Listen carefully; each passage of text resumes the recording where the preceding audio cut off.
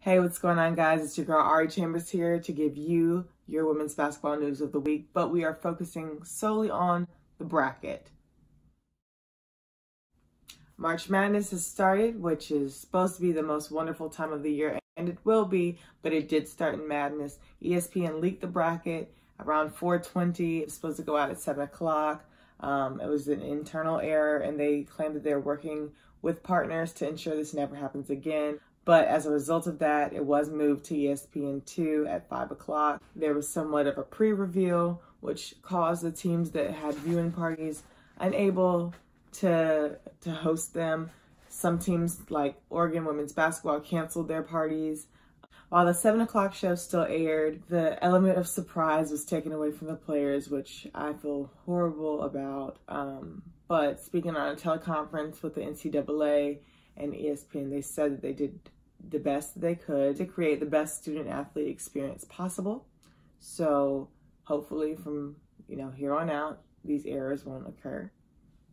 But getting into it, the number 1 seeds are Mississippi State of the Portland region, Baylor of the Greensboro region, Louisville, Albany region, and Notre Dame, Chicago region. Teams 1 through 6 were a toss-up of the top 4.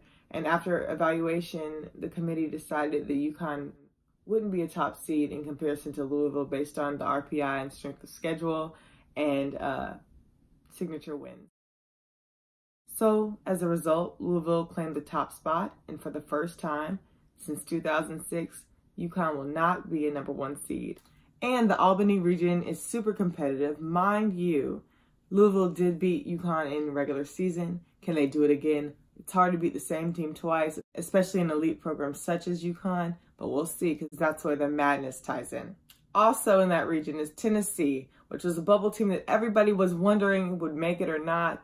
I know a couple of my colleagues had the opinion that if they made it to the tournament, it would be off of legacy alone. I agree, but the committee has assured us that they take it year by year and just go through evaluations. They said the strength of schedule and the signature wins were major factors in Tennessee getting in. I don't know about that, but that's what they're claiming. And Tennessee has not broken its legacy of making every single NCAA tournament thus far. Going up to Chicago and Notre Dame, they're going to have to face a lot of tough contests. It's going to be interesting to see the offense structured against DePaul, who is known to be a heavy offensive team and a similar pace. And Texas A&M is also in their region, so we'll see if there are any upsets or if it's going to be predicted Final Four. And lastly, we go to Greensboro with Baylor, who is the overall number 1 team still and a number 1 seed, but they'll have to face the likes of South Carolina, Kentucky, NC State, so it's going to be an uphill battle for them. Definitely a competitive region. Really excited to see it. I will be present. Again, horribly disappointed at how the bracket was revealed yesterday, but very excited to see what's to come of March Madness because there's some competitiveness, especially in my opinion, the Albany and Greensboro region.